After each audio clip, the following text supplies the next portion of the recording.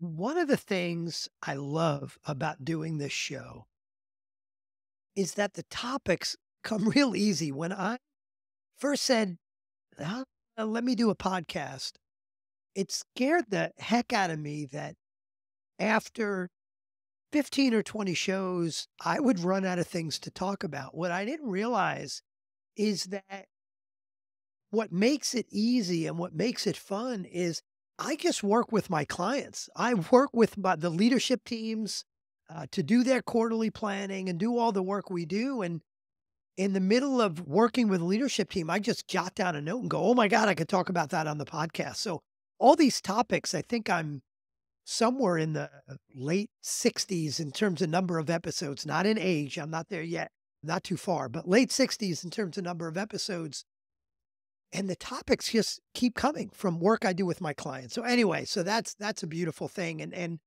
leads me into I was working with a client very recently, just last week as I'm recording this.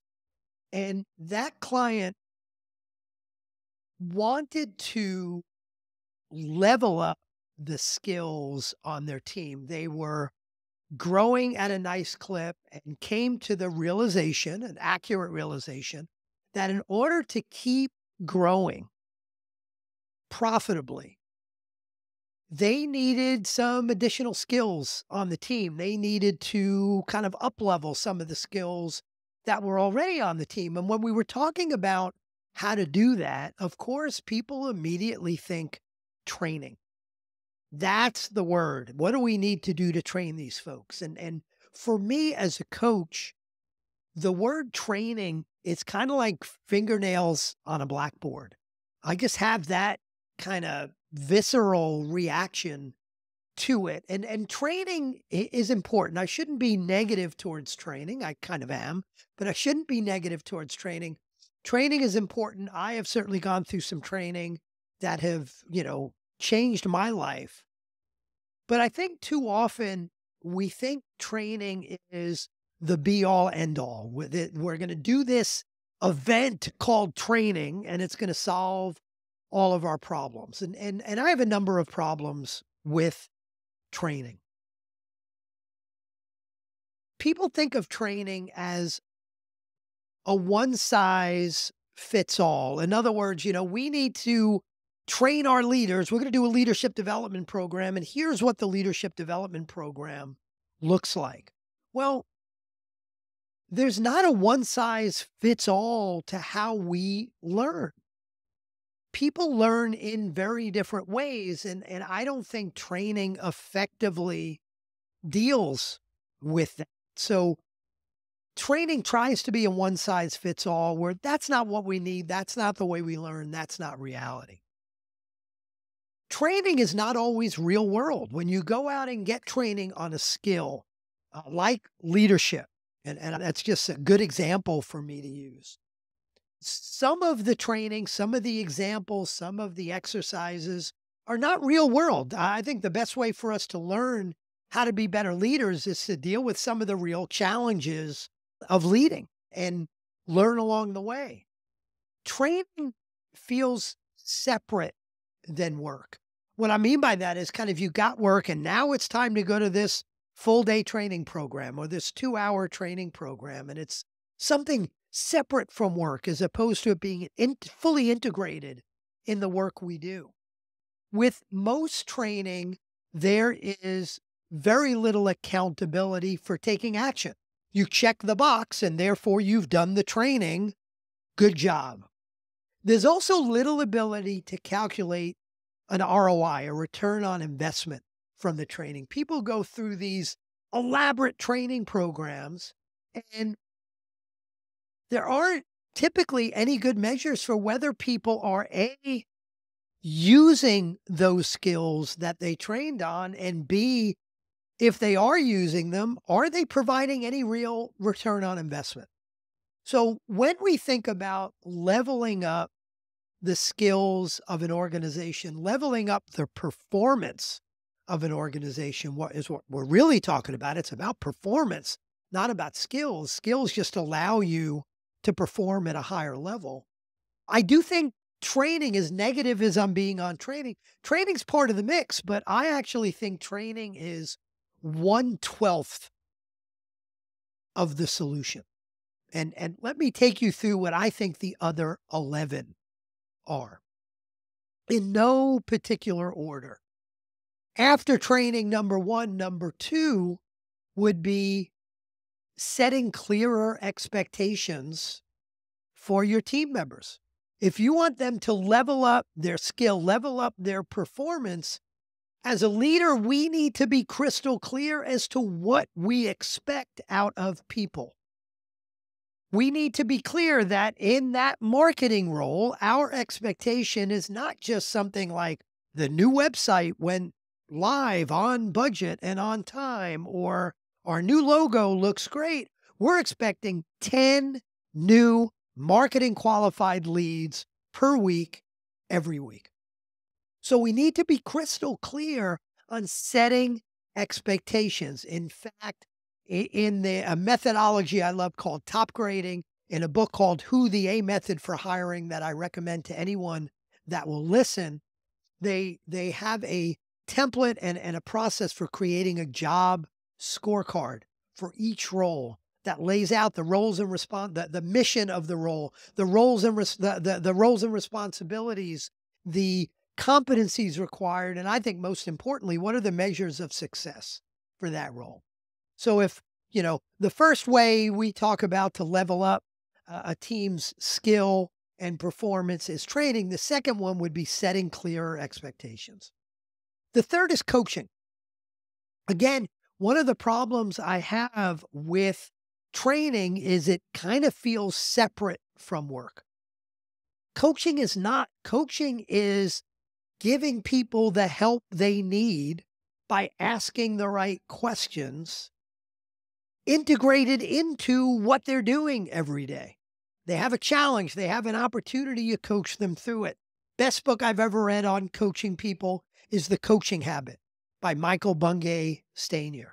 So go read that book. But the third way to level up the team, very different than training, is coaching. The fourth is hiring.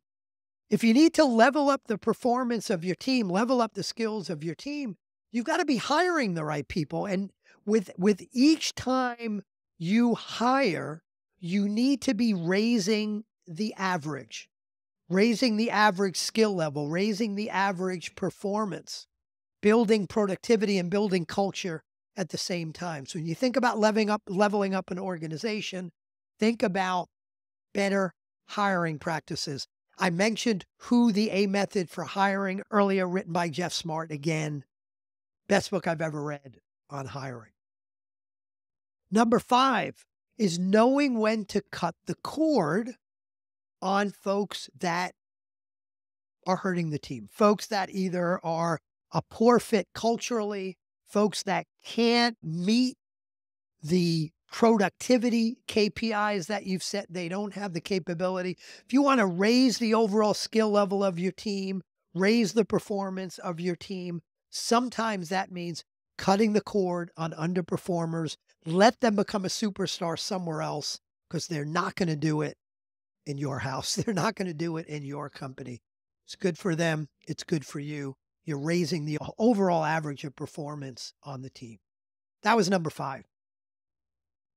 Number 6 is learning how to have difficult discussions. Well, learning how to have difficult discussions and also putting on your big boy pants or your big girl pants and having the courage to have those difficult discussions. There is another podcast episode somewhere. I don't remember the number or the date, but if you look up how to have difficult discussions, it's a whole podcast about how to have difficult discussions. But if you want to level up the skills, level up the performance of your team, you need to be comfortable. You need to be productive in having the difficult discussions to give people the feedback they need to hear, in holding people accountable in ways that are sometimes difficult, where you've got to let people know how they need to level up and what the consequences are if they don't level up. So difficult discussions, that's number 6.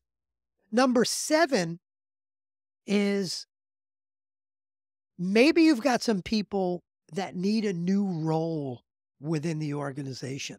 If you've got someone who is a great culture fit, but their productivity is not what it needs to be, and you're not sure they have the capability to get there, maybe it is a great, maybe it's a salesperson that is great. They are the best around at opening up new relationships, at building relationships and friendships. But man, they just don't have that instinct to close the deal. They just don't have, seemingly don't have the capabilities to close the deal. And maybe because of that, they're a low performer or a mediocre performer. Well, if you could figure out a way to change their role to better leverage their strengths and stay away from their weaknesses, like maybe if this person's so great at building relationships, maybe there's a business development role where their goal is to open up new strategic relationships, strategic partnerships. Or maybe it's a service role where they're just taking care of clients and keeping those relationships going. That person can go from low performing to high performing in the snap of a finger. So, number 7 way to level up the performance, level up the skill on your team is change their role. Number 8 is maybe they need some new tools. Could be as simple as your team is doing something very manually that can be automated. It could be as simple as your team is struggling over generating copy that ChatGPT can generate a first draft of in 5%, 1% of the time. It could be there's research or there's decisions that could be made with AI. So maybe it's automation of a process to make it more efficient. Maybe it is using AI to make your decisions or your copy more effective. But think about new tools as a way to level up performance of your team. That's number 8. Kind of related to new tools, but different. Number 9 is create a better process. You might have crappy processes that are in the way from your team leveling up. What are you doing to improve those processes? What are you doing to have accountability, an owner for those processes? Very often, we have accountability for a function. We know who owns marketing. We know who owns sales. We know who owns finance. But what about the process, the cross-functional process of onboarding a new client, onboarding a new employee, launching a new product, launching a new service? Those are typically disjointed processes because there's multiple owners. Sometimes improving a process is as simple as having one owner with a way to measure success and some motivation and some accountability to make that process more effective. So that's number 9. Number 10 way to level up the performance of your team is stronger leadership. Maybe you as a leader or your team of leaders need to get better at motivating people, inspiring people, communicating with people, being more of an evangelist of the company vision. So number 10 is stronger leadership. When we talk about leveling up skills, we typically talk about what do our direct reports need to do to level up their skill? Well, no, maybe part of it is what do you need to do to become a stronger leader, to create a better environment for them, for your direct reports to level up their skill. That's number 10.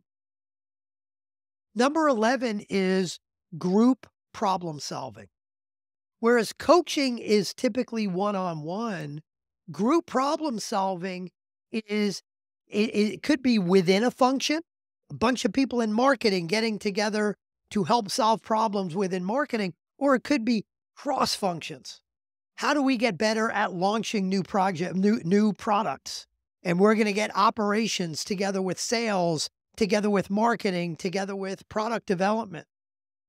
So, group problem solving, a way of brainstorming where people don't feel like they're in it alone. If you can leverage the brains of 6 or 8 or 10 people instead of just one, then you're going to level up the performance of your team. And lastly, number 12 is accountability. Can you level up the performance of your team by putting more teeth into the process, by doing a better job as a leader, holding folks accountable for making the changes they need to make, more importantly, getting the results they need to get? So let me quickly summarize what I just said and wrap things up. So if you want to level up the skills, level up the performance of your team, there were 12 different ways that we talked about. Number one was training. Number two was setting clearer expectations. Number three was coaching. Number four, hiring. Number five, cutting the cord. Number six, having the difficult discussions. Number seven, change somebody's role. Number eight, implement some new tools. Number nine, fix crappy processes. Number 10, stronger leadership. Number 11, group problem solving. Number 12, accountability. Stop thinking about training as the be all end all of leveling up skills, leveling up performance. That is one out of at least 12. I'm sure you could think of 13, 14, 15, but on this list, it's one of 12 things. And I would argue it's not one of the stronger ones. Stop also thinking about leveling up skills as an event. It is ongoing and it never, ever ends. And of course, remember, you can't create a company without a great leadership team. I hope I got you closer there today. Talk to you again soon.